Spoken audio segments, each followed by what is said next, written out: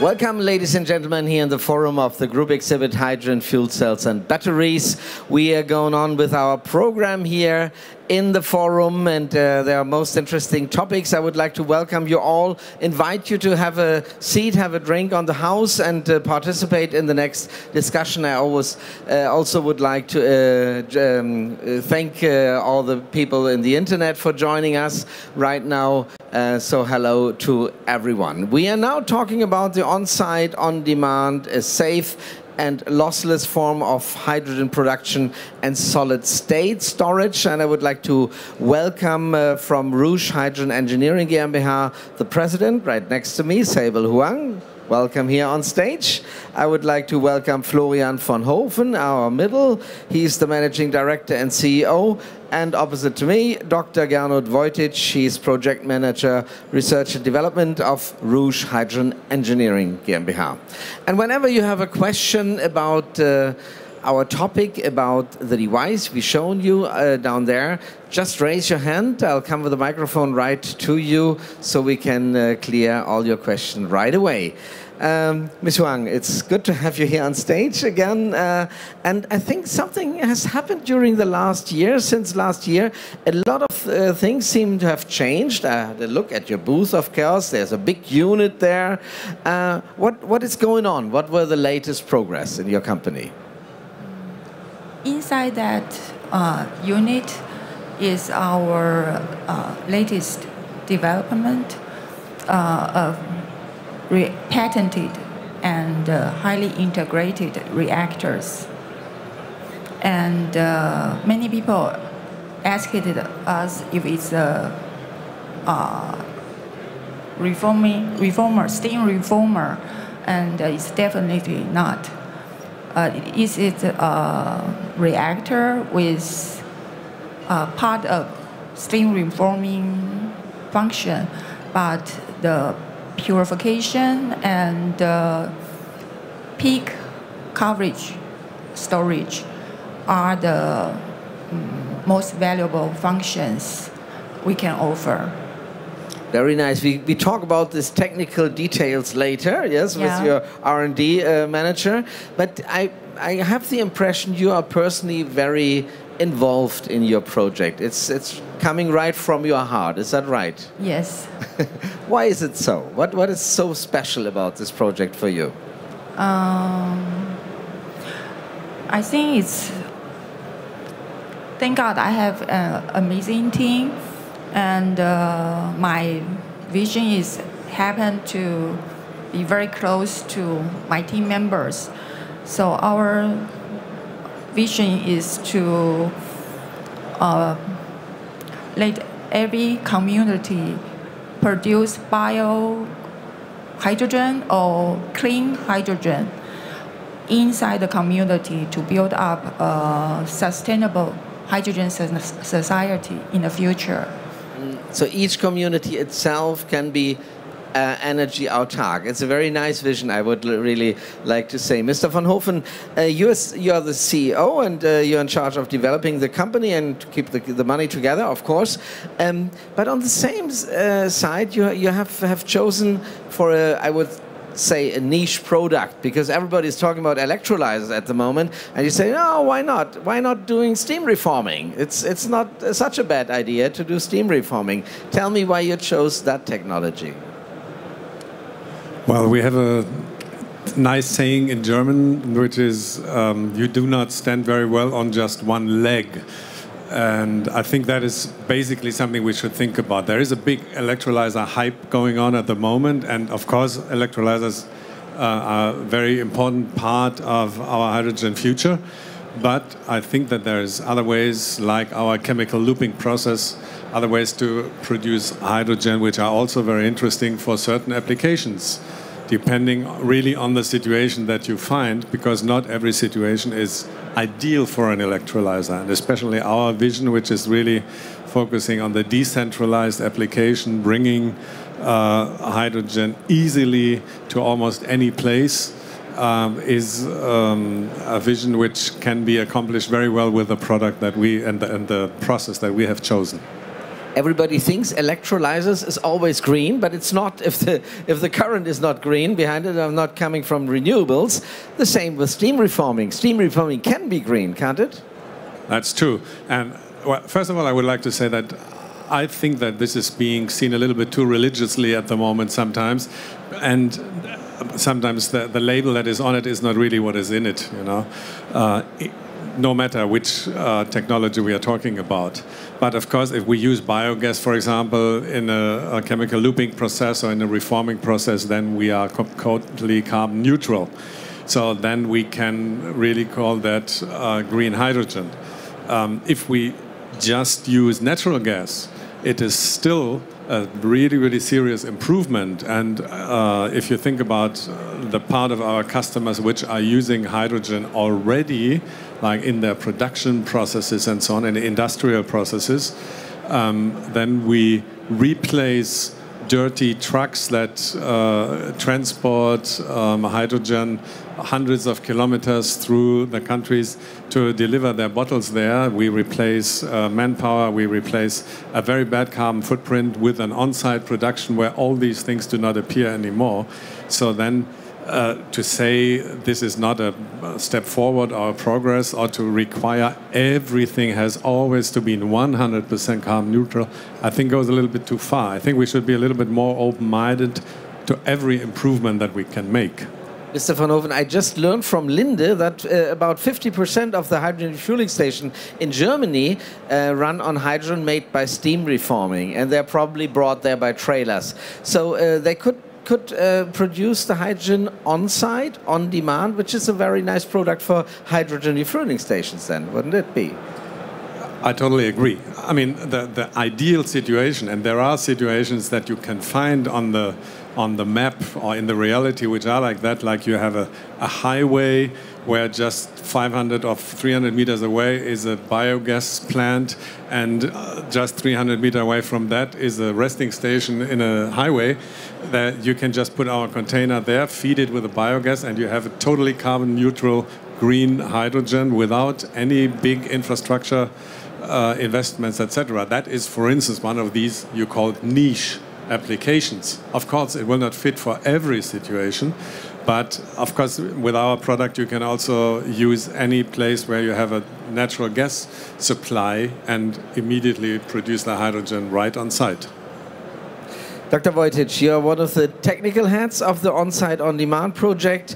Can you explain us the main advantages of your product from a technical point of view?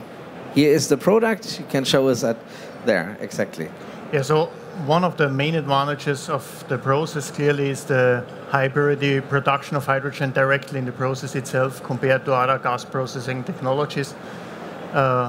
We use the chemical looping process, which enables us the separation of carbon-containing feedstock from our hydrogen product stream, and thus generating hydrogen which is usable directly in low-temperature fuel cells without any additional purification steps. And another big advantage of this chemical looping process clearly is this high flexibility regarding process operation flexibility. So it has this solid-state storage capabilities, which can be used during continuous production to cover periods of high demand or low demand by buffering inside the reactor itself.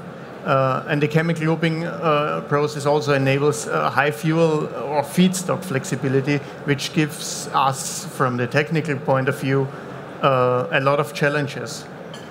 We can use different feedstock all to convert them to hydrogens, which is very interesting from technical point of view. So, Mr. Voitic, if I understand it right, this is a device for continuous steam reforming. You can do steam reforming with it, of course. You even purify the hydrogen in there, and you can store it. Are there different parts of this tube where you store it and where you do the steam reforming, or how does it work? Well, the main part is the chemical looping, and the steam reformer is more or less the adjacent part, depending on the feedstock. And the chemical looping stores the chemical energy during the two processes, which are separated. So the charging and the discharging. During continuous production, you can simply change the operation parameter to store the energy. You could also use it as a long-time storage if you cool it down, and the chemical energy is stored inside the material for long-term storage. And what efficiency can you get with this device? Well, the process efficiency we calculated using reforming and chemical looping theoretically is in the range of 63–65%, depending on the feedstock.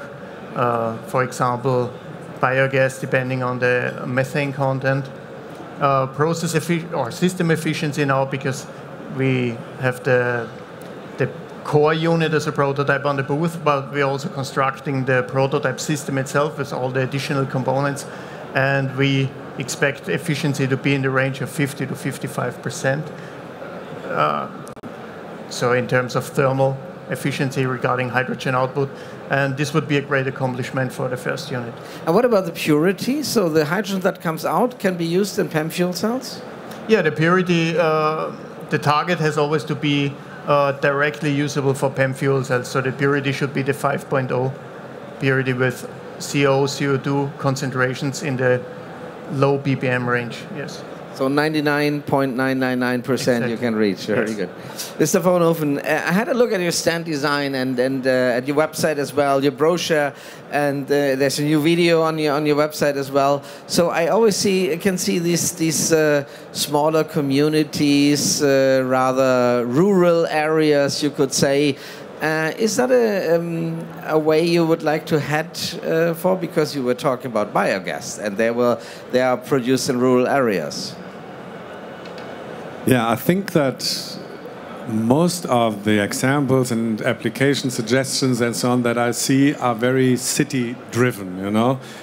I think many people in our business probably live in cities and see it from a city point of view or metropolitan point of view.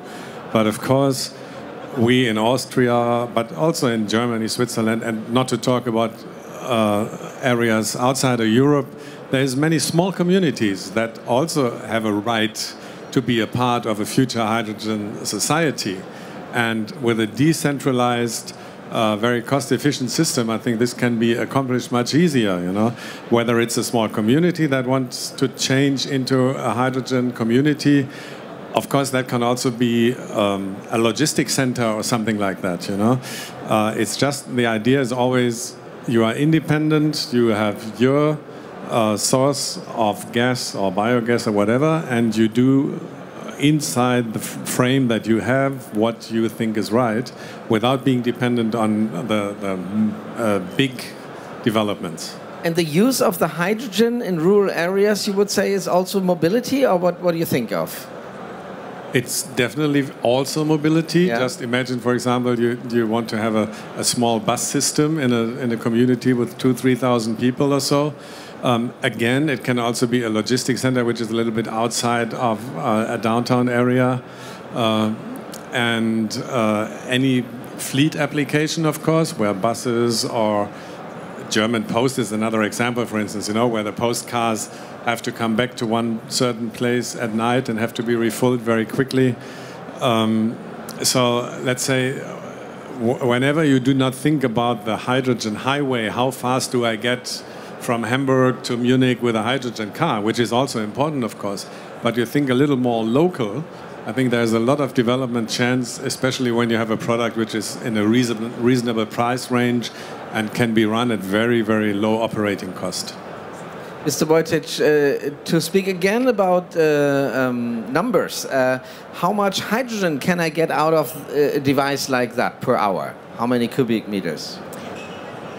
So in our prototype system, the core unit, we have 4 reactors. So this is actually just a shrinked model. Okay. 4 reactors. And this core unit will be able to produce 20 cubic meters, norm cubic meters. 20 cubic meters. And the big device you can see on your booth, how many cubic meters can they produce? That's the device. That's the one. It's now fit with 4 reactors, but it can also hold 6 reactors. It's scalable. It's scalable, of course. Yeah, and you can use two of them, and you have the double. Then there will be the numbering up. Indeed, yes. Mr. Voitic, you have been researching and inventing in this field of technology in the hydrogen sector for almost 10 years already. Would you agree that the vision of the daily use of hydrogen as an energy carrier slowly become a reality? Yeah, absolutely, yes. From the scientific point of view, I was always fascinated by gas processing and hydrogen technology, but it is now really great to see how those applications become integrated in the daily life. And I think it's moving at a steady level, and the hydrogen train will not stop until it has reached its final destination, and it's part of our day life in different applications. And you're helping to make it happen, and you also help to make it happen. Ms. Huang, last question goes to you.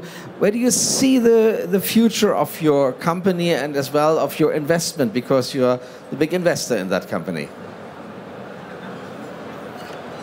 Thanks to Gernot and Florian and the rest of my team members, I think we have been very healthy financially and very successful. So I believe that in the future we will have a very sustainable business. Sustainable business, and also for a sustainable nature and environment. Thank you very much for this. And if you have the wish to have a look at this, I would say a down-to-earth solution for a zero-emission sustainable energy economy, just go over to the booth of Rouge. Hydrogen is just over there, and you can also see the big unit there and its output there. And any questions you might have, you can give the lady and the gentleman over there. I would like to thank you very much for this discussion here on stage. I would like to thank you for joining us here in the forum. Thank you very much. Thank you as well.